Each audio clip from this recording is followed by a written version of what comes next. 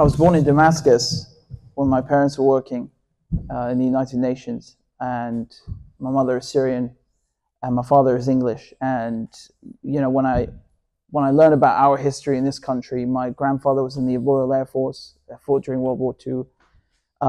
My great-grandfather was in the British Army in the trenches and was wounded.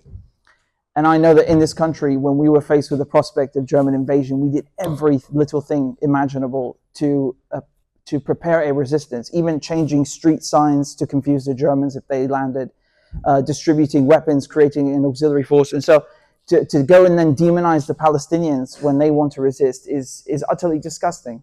Not to mention the fact that we occupied them as well.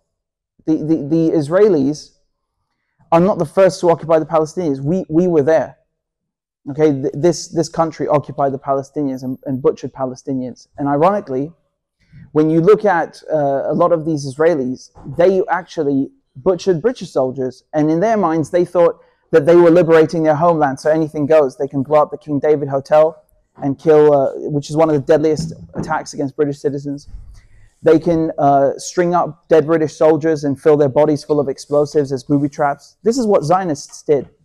And they were not even from the region. They came from Eastern Europe.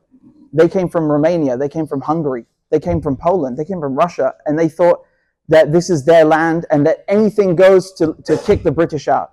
But it's not their land. They're from Poland. They're from Hungary. They're from Russia. They're from the United States. They don't come from Europe. And as a matter of they don't come from Palestine. They come from Europe. And as a matter of fact, they changed their names.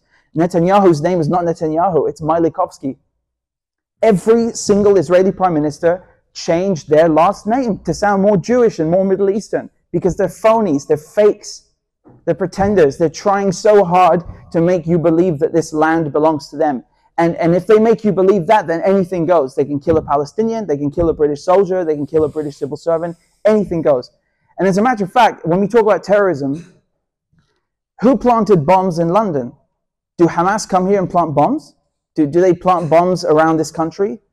Do the Yemenis come to England and attack us even though we are bombing them in their home country, and we are selling weapons to the Saudis to bomb them, or giving weapons to the Israelis to bomb them? Never. They ironically stay confined to their borders. It's the Israelis who came and put bombs around London. It's the Israelis who planted bombs under government buildings in this country. I want you to remember that. Zionists are the only ones, not Arabs, who planted bombs in pubs, in government buildings, and who attacked and targeted and assassinated British civil servants and soldiers in this country. So when we talk about a history of terrorism, the Israelis invented modern terrorism. This is an absolute fact. They assassinated Swedish diplomats who tried to, soften things between Palestinians and the British when they were trying to create an Israeli state. So anyone who got in their way, even foreign diplomats, they would go and assassinate them, roll up to the car, even a UN car, and just put a gun inside and shoot the people. They are thuggish in their manner. They behave like street criminals, like gangsters, like the mafia in Chicago in the 1920s. This is who we are talking about. So when we look at the Israeli forces today, they have continued in this manner the entire time. So they bring with them this thuggish, violent behavior, and that explains also why they behave like this. So when you give them, 2,000-pound bombs, they're going to use the 2,000-pound bombs. But then that's when we come in. We have a moral imperative to stop arming the Israelis. No matter what your background is, you're a Christian. How can you call yourself a Christian and then support this kind of behavior? Jesus tells you to go and bomb people in their houses and steal their houses. Does Muhammad tell you to do that? Does Moses tell you to do that? Every single thing about the Israelis runs counter to these three religions. Every single thing about their behavior. They have nothing to do with Judaism. As a matter of fact, if we look at who has a closer relationship to Moses and Abraham, because they say this is their land because they're Jewish. Ironically, it's the Palestinians. Palestinians, their DNA is Semitic. They are real, proper Semites. Someone who comes from Russia is not a Semite. They're an Ashkenazi, white European Jew. And there's nothing wrong with that, but you can't come from Russia and then say you're from Palestine. That doesn't make any sense. So when you look at the Israelis, they ban DNA tests. DNA tests are forbidden for a reason, because they don't want their mystique, their giant mythology to crumble. So they don't allow themselves to expose themselves to the whole world and also internally. And so the Israelis want you to believe that. We have to destroy the entire Zionist narrative from A to Z, every single little thing about them has to be unraveled because they profit off of this. They murder off of this. They use our support, our political and media coverage, and also the weapons and all the support that we offer them diplomatically. They use all of this, they accumulate it and use that to murder and persecute Palestinians. So we have to unravel and destroy it wherever we find it. The Israelis are not Semites. They're not Semites. Netanyahu is Polish. I'm sorry, you can't be from Poland and then claim you're from Palestine. You just can't. The ones that are closest and most closely related to the original Jews that they constantly talk about who lived in the region 3,000, 2,000 years ago are the Palestinians that they are killing today. So when you murder 30,000 or 30, now the figure is 37,000 if you can believe that. When you murder 37,000 Palestinians, you are an anti-Semite. You're the one who is murdering Semites. And again, even you don't have to be Jewish to be a Semite. If you look at the definition of a Semite in a dictionary, in any dictionary, it tells you this includes Semitic people who speak Semitic languages, meaning Arabs as well. Arabic is a Semitic language. It comes from Aramaic. So the Palestinians are 100% Semites. This land belongs to them. And you cannot call yourself a religious person and then support this. You cannot call yourself a historically literate person and support this behavior. You cannot allow yourself and your government to be complicit in this kind of stuff. We have to resist. So my message to you is stand up and resist. Whether you are debunking Zionist propaganda, that's a form of resistance. Whether you're educating yourself, that's a form of resistance. Whether you're talking to your neighbor, to your colleague, to a family member who happens to be stubborn, that's a form of resistance. And we have to stop demonizing the resistance of our brothers and sisters in Palestine. I'm sorry, when a bunch of thugs in uniform march into your house and start blindfolding you, you have a right to pick up a Kalashnikov and fire at them. Americans say that if you come into their property, they can blast you away with a shotgun in some states. But a Palestinian can't do that when an American goes into the house. What is this nonsense? What is this nonsense? You have a right to defend your house in Palestine. It is outrageous for us in this country to then point fingers at Palestinians who we brutalize, whose brutalization we continue to support, and then demonize them for resisting. Again, the real terrorists here are the Zionists. They are the ones who have attacked this country and who have attacked also the Palestinians themselves and are continuing to do that. The brothers also in Yemen who are resisting over there. You know, we put up a naval blockade against Nazi Germany to cut their oil supply off. The Americans put up an oil embargo against the Japanese as well. This is considered normal, right? Sanctions every single day against Russia, against Iran. This is perfectly fine. But the Yemenis, they can't sanction Israelis. They can't sanction British and American ships who are passing right next to their waters.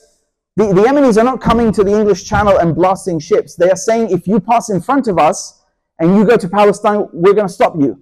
Fair is fair. So, we can't say that they violate international law while we're the number one violators of international law. We don't care about international law. We game the system. Even in the United Nations, the system is rigged. In the United Nations, we have a permanent seat on the United Nations Security Council, which is veto power, and it allows us to just remove anything that doesn't support the Israelis. And ironically, even those resolutions like UN Security Council Resolution 242, which says the Israelis have to leave the Syrian Golan Heights, they have to leave the West Bank, they have to leave all the territories that they invaded, never been implemented. To this day, since 1967, never been implemented. No one has violated more UN Security Council resolutions than the Israelis, and we help them violate those UN Security Council resolutions. And these are binding. You cannot look at a UN Security Council resolution and say, I don't want to apply it. It's legally binding. Otherwise, leave the UN. Why are you here? The Israelis spend all this time trying to block the Palestinians entering the UN, and they use all this political capital to have the French and the Americans and this government support them against the Palestinians, and then they turn around and start murdering more UN staff members than anyone in history. Can you believe that? My parents worked in the United Nations peacekeeping in Africa, in Kashmir, in the Middle East. The stories they told me, no one fires on UN staff members except the Israelis.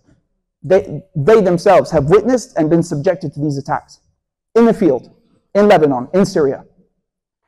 And now you see in Gaza, no one has killed more UN staff members than the Israelis. They have such contempt for the United Nations. Just the other day, the Israeli ambassador to the UN records a conversation when he's being called to be told that the Israelis have been placed on a blacklist for people that kill and target children, like ISIS, like Boko Haram. So the Israelis are outraged. They're outraged about this, but you can't film the conversation. Do you know the United Nations spokesperson was shocked afterwards? He said, "In my 24 years working in the UN, no one has ever filmed a meeting and then published it online." So the Israelis are breaking every single precedent imaginable, from murdering people in refugee tents to filming meetings with diplomats. They have no respect for any kind of concept of religion, of international law, of humanity. They do not care. They are criminals of the highest order. We have a moral imperative to resist them. You have to do whatever you can. I really want to instill in you the importance of resistance, because this is not just a moral thing. This is legally backed up. The Geneva Convention is very clear. The United Nations General Assembly resolutions that have been passed are very clear. You have the right to resist someone who invades your country. This is not controversial. If someone invades you, you have the right to resist, period. And it's specific to the Palestinians as well. So we have to remember that just because we don't like some Hamas policies, it doesn't matter. Why are we also talking about Hamas? This is a media trick that they use to kind of distract you, because Hamas are not the only ones resisting in Gaza. You've got Palestinian Islamic Jihad, so that's with the Quds brigades. You've got the Palestinian Resistance Committee. You've got the PFLP, right? So that's a Marxist secular group, for those who want to claim, oh, it's an Islamist thing, because that's how they want to get you. They want to kind of cloud your judgment and make you think that it's some religious thing. They just happen to hate Jews. It's complete nonsense. The resistance in Palestine is very pluralistic. You've got people who are doing it for religious reasons, for moral reasons, for all sorts of reasons. And they have all sorts of ideologies, economic goals and economic ambitions and political ambitions. It's a very pluralistic one. It's actually one of the most outstanding resistance movements in the world anywhere today. There is nothing like it. So we have to understand that. We have to understand what we're talking about. We can't allow these scumbags in the mainstream media to lie about something that is this important, that we are involved in. We can't live in Britain or be British and say we have no involvement in this. Everyone has to understand that they are involved in this. Even someone who comes from, let's say, Mexico, you're concerned by this. You have to be, because if the Israelis get away with this behavior, they will come for others next. You might be next tomorrow, God forbid. So we have to understand that this behavior is outrageous. And I will go so far as to say that this did not start on October 7th. It started way before. How many decades have the United States and Britain been invading Arab countries and murdering Arabs? It's happened in Libya, it's happened in Syria, happened in Somalia, happened in Afghanistan, which is a majority Muslim country. Iran also targeted with sanctions. And then going back to Arab countries, looking at also the invasions of Iraq and the torture there with men in Abu Ghraib. I mean, you see the treatment that Palestinians are subjected to. It's exactly like Abu Ghraib. You've got men who are being sexually abused. You have children that are being sexually abused by Israelis in prisons. I mean, outrageous.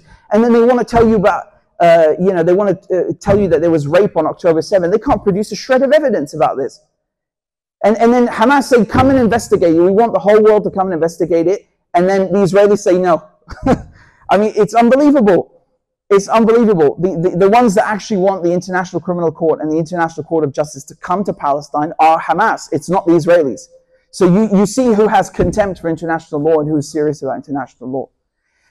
And you have to understand also that if you look at this from an outside perspective, let's say you're looking at it from the perspective of China or Russia, where they're neither Muslim nor Arab, they're not participating in the genocide or financing one side or something like that. They're looking at this behavior and seeing who is sane, who is behaving with moral clarity here. And they are leaving us in the dust. We have to understand that the world is changing right now. We are really living in revolutionary times. It's actually unbelievable and very scary, to put it mildly.